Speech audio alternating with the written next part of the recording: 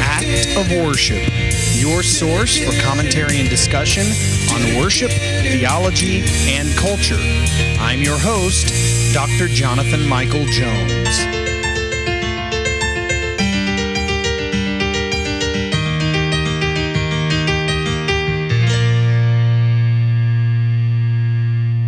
Welcome to the Act of Worship podcast. This is Dr. Jonathan Michael Jones. Thank you for joining me today and continuing on this journey with me through the book of Psalms, my favorite book of the Bible. I think it is my favorite book because of its closeness to Christian worship and prayer. Specifically prayer, probably more than Christian worship, because truly worship is prayer and prayer is worship. And so if you want a model for how to pray and how to worship, look at the book of Psalms. And so we are here today in Psalm 87. We are almost to the conclusion of this third book in the Psalter. Remember, there are 5 books. There are 3 more chapters, 87, 88, and 89, and you will see 3 different attributions to its authorship.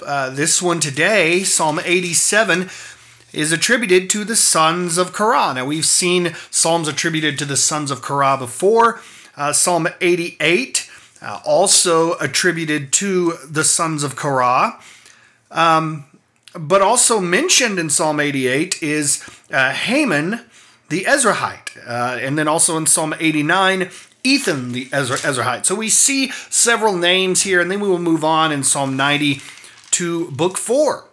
So, Psalm 87, I've really enjoyed this psalm because of its references to geographic locations. The object of this psalm is to glorify Jerusalem, or Zion. That is the seat of God's presence, as I've often mentioned, and we have seen several times in the book of Psalms, the mention of Jerusalem, the mention of Zion, almost in a lauding or praising way. The city of Jerusalem is praised and honored. And so the unique contribution of Psalm 87 is really to give a glimpse of the universal character of God and his worship. And so its universalistic, I guess that's a word, universalistic language brings to mind the future day when the Gentiles will be fellow heirs in the gospel. Ephesians 3:6 says this: "This mystery is that the Gentiles are fellow heirs, members of the same body, and partakers of the promise in Christ Jesus through the gospel."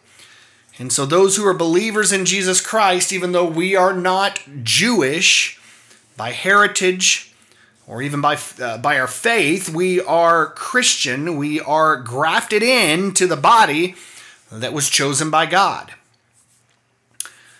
We've often heard that Israel, the Jewish people, that is God's chosen people, going back to Abraham. But through Jesus Christ, the ultimate atoning sacrifice, we now have been grafted into that body. And so you will hear some universalistic language in Psalm 87. It's a short psalm, but very rich. Rich to geographic references, but a reminder that God's worship is universal and includes every tribe, every tongue, and every nation. Let me read for you Psalm 87. It begins with a title, the Psalm of the Sons of Korah. It is a song, obviously, as many of the Psalms were. This was written and composed for musical purposes. So let me read for you Psalm 87. "On the holy mount stands the city he founded. The Lord loves the gates of Zion more than all the dwelling places of Jacob. Glorious things of you are spoken, O city of God. Among those who know me, I mention Rahab and Babylon. Behold, Philistia and Tyre with Cush. This one was born there, they say, and of Zion it shall be said, this one and that one were born in her. For the Most High himself will establish her. The Lord records as he registers the peoples. This one was born there. Singers and dancers alike say, all my springs are in you." So we see this joyous praise of the city of Jerusalem, the city of Zion. And it begins here in the first verse, on the holy mount stands the city he founded. So God is omnipresent, okay? People forget that sometimes. They're often one of the most misquoted scriptures, as in Matthew 18, it says, where two or more are gathered, God is there. And it's often used out of context because the context of Matthew 18 is church discipline. It is not just general Christian worship. If you're going to use it for that, well, God is everywhere anyway. He is everywhere. So he is, in the most unholy places on earth even. God is omnipresent. He is everywhere. That is something that Satan, the devil himself, cannot say. He is not everywhere. We often think of evil or Satan himself as the equal opposite of God, and he is not. Satan is not omnipresent. God is. He is everywhere. But he met his people in an intimate and special way at Zion, in the city of Jerusalem. And we see that throughout the book of Psalms. But it says in this first verse, on the holy mount stands the city he founded. This refers to the building of the temple on Mount Zion, north of the city of David and towering over it. Verse 2, the Lord loves the gates of Zion more than all the dwelling places of Jacob. The point is not that God hated other parts of Israel, but that he blessed Jerusalem with his presence. After the temple was built, there was only one designated place for the official worship of God, and that was at Jerusalem. You can see that in Deuteronomy 12. Verse 3, glorious things of you are spoken, O city of God. This refers to the divine pronouncement to follow that comes in these next few verses. In verse 4, we get into some interesting things here. Among those who know me. So what is this verse talking about? Among those who know me. And then the psalmist mentions several places, but what is he talking about among those who know me?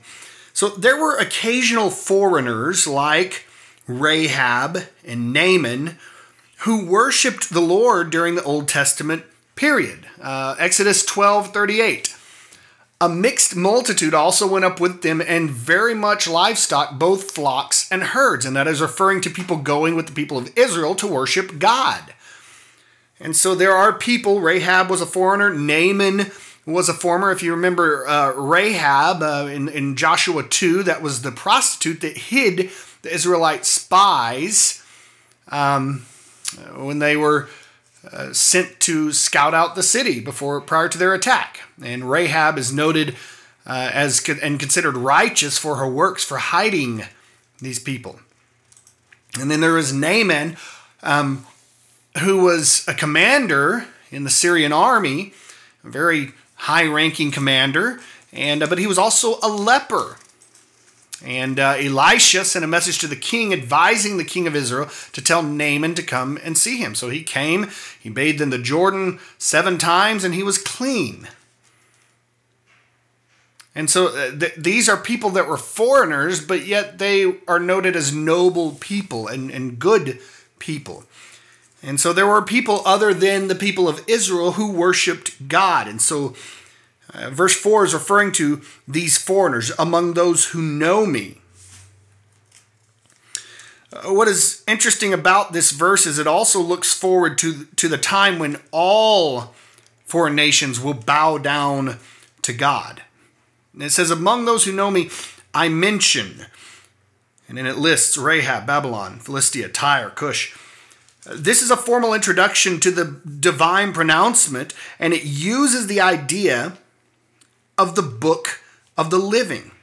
You see this as Psalm 69, Exodus 32, Psalm 139. But what's interesting is it mentions here Rahab and Babylon. Now, when it's talking about Rahab in verse 4, it is not talking about what I just mentioned, the prostitute. The one that's not who it's talking about.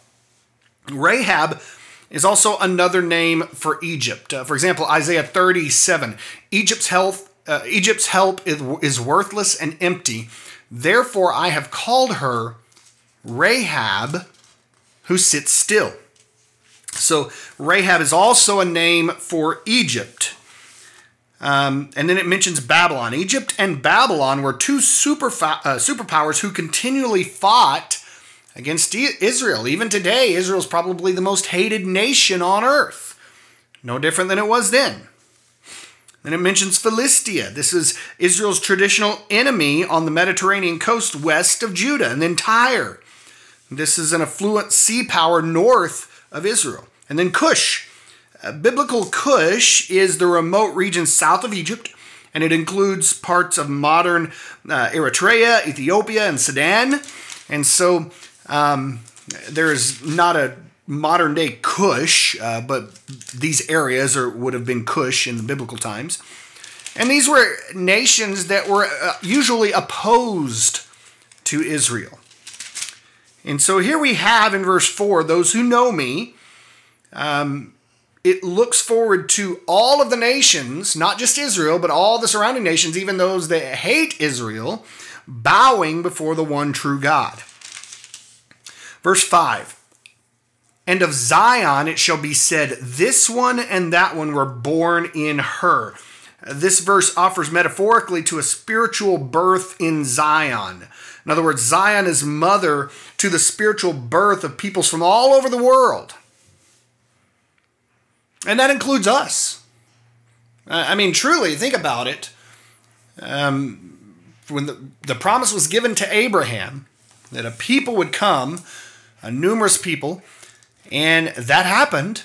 And then we as Christians have been grafted into the body of Christ. And so we are a part of that same family, even those that were born in Jerusalem, born in her.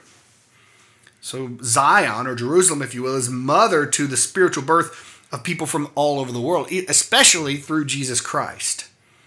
Verse 6, the Lord records as he registers the peoples. You've heard of the Lamb's Book of Life in the book of Revelation. And, that we could think of that maybe as a literal book. I think it's more metaphorical than anything, but there is a record that God has of those who are his people. And if you're a Christian, if you are in Christ, you are one of those in that book. Verse 7, singers and dancers alike say, all my springs are in you. So all of these different people, including from nations that traditionally have hated Israel,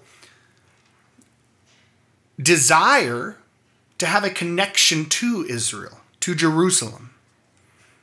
Singers and dancers alike say, all my springs are in you.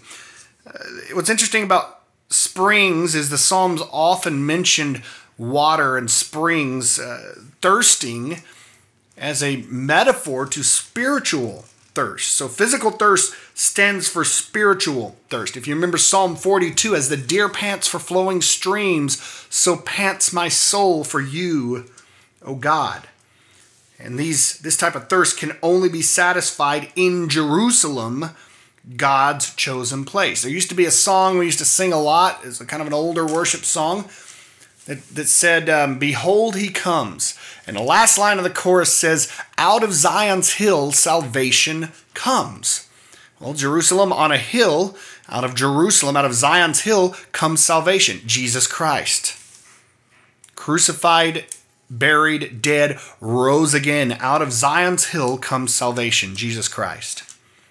That is salvation. And so while this psalm certainly praises the city of Jerusalem, which was God's chosen place of worship for the people of Israel, but certainly in Old Testament times for everyone.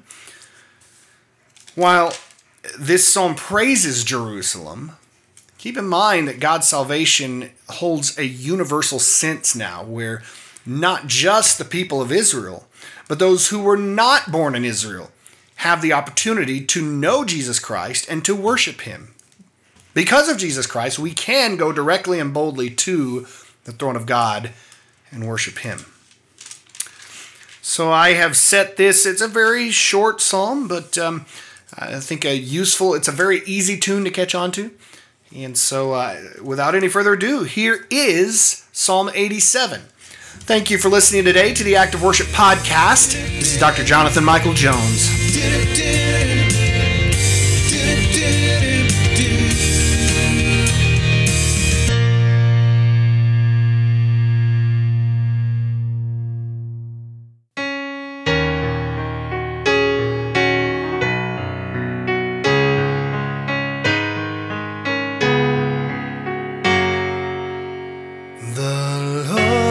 Its foundation has been set upon the holy hills.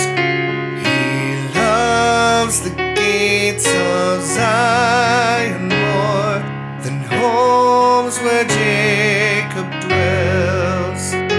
About you glorious things are said, O city of our God. I will make mention of the lands where I am known abroad.